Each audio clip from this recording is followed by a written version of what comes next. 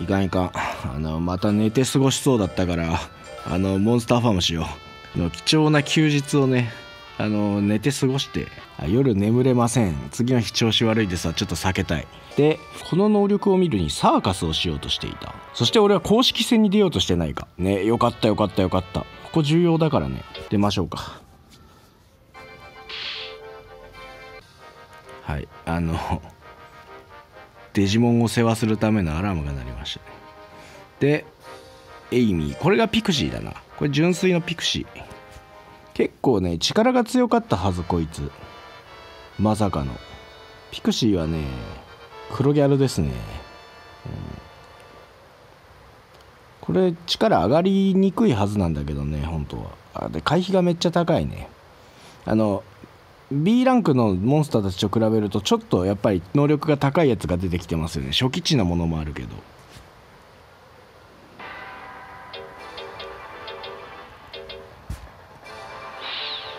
当たるわけがない。ここまで5年間鍛え上げたこのデブ像の、これテレパシーになってんじゃん。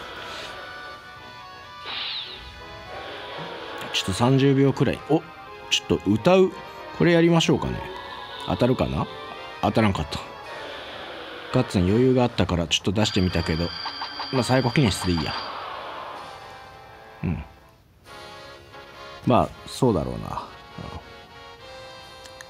ここの3つ目の間合いを取るって結構大変なんだけど、まあでも問題ないっすね。向こうも外が好きだったら取りやすいですよね。問題なのは接近戦が好きなやつだから。で、俺この A ランクの本当雰囲気もそうだし、出てきてるモンスターもそうだし、音楽も結構好きっていうね。さあ、これはちょっと気をつけなきゃいけないね。あれと同じくらい気をつけなきゃいけない。ドラゴンと。ただ最初だけなんで。最初ね、神の怒りかな。これがねちょっと厄介なんだよね。これ食らうとまずいんだけど、見事避けてくれたね。素晴らしい。それさえ防げばこんなやつ恐るるに足らんから。これガリっていう神様のモンスターなんだけど、アージュワン。確かね、モンスターラインモンスターファームのあれで出てきてたね。最初 KO される係で出てたね。なんかそれを覚えてる。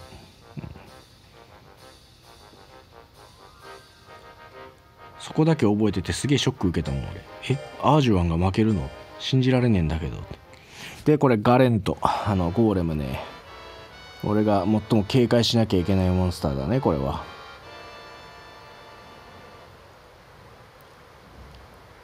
力がバカみたいに433あるから食らったら死ぬ、絶対。で、命中293だからほぼ当たらないんで、ただどの間合いにも最強の技があるんでさっさと仕留めたいね。やばい。これ食らったら即死ね。今のは即死です。逆にあれかな。よし、これでガッツなくなった。で底力になってっから、これはまずいね。ガッツが溜まる前に仕留めよう。よし。回転アタックってぐるぐるアタックって最初にしてきたけど、あれなのよ。大ダメージ技で超必殺技だったかな、 B だったかな。で製造でいう歌うくらい強いんだけど、歌うよりもはるかに威力高いから、食らったら死ぬ絶対。丈夫さ上げてるけど、それでも多分一撃で死ぬんじゃないかな。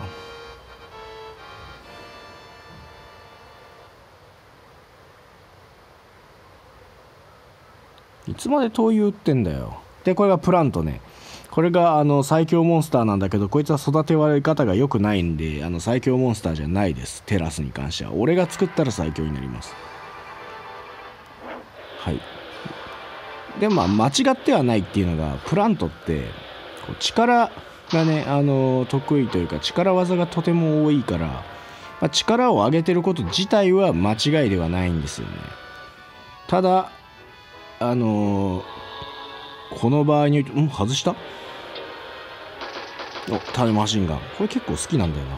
でプラントはね、ガッツ回復が早い。とにかく食らった。やばいね。でも相手にならんな。で754あるからね。お、決めてあげよう。やっちゃった歌いたい。とにかく歌いたいっていうね。なかなか超必殺技 B 覚えることねないからさ、使いたくなっちゃうんだよな。本当は熱視線ってもう一個覚えてたと思うんだけど、あっちの方がねメインになるから、戦いとしては使いたくなっちゃうっていう。ただ消費ガッツが多いから、やっぱ一発外したらなるべく使わんようにしたいよね、超必殺技 B は。ガッツ30何歩で、こいつがねまた力が560あってちょっと大変なのよ。なるべく一番後ろの毒飛ばし、あれをちょっと使わせたい。おぶね、これはまずい。でこの噛みつきも多分食らったらまあまあいくんだよなこれ基本技だけど。で何回も打たせてたら食らうんで、そのうち。よしよしよし。どんくらい584ね。はい、これで終わりだろう。よし、問題ないね。ほんと一発があるやつが多いっていう、もうそこだけがネックだけど、流星こいつはね技が絶対当たんない。全然当たんないから。ただね、回避と力命中みたいな感じで、パルスコーンつって、これB ランクで出てきたウサギの痩せ型なんだよ。このライガーって犬いたじゃん。あれが混ざるとこうやって痩せ型になるの。初代のモンスターファームは全部痩せ型になるっていうね、スタイリッシュなモンスターで、力命中回避ね、これ全部400、バランスがいい。ただもう一発もらったらもう終わりだけどね、こいつは。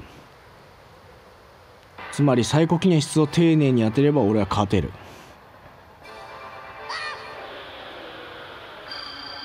終わりました。貴様は A ランクにふさわしくない。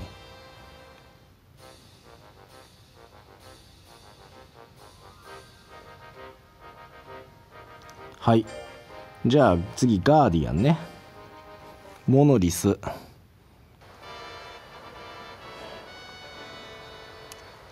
最初の方に出てきたガリアージュはね、あれとこいつが混ざったら隠しモンスターが出るんですよ。それもねそのうちやります。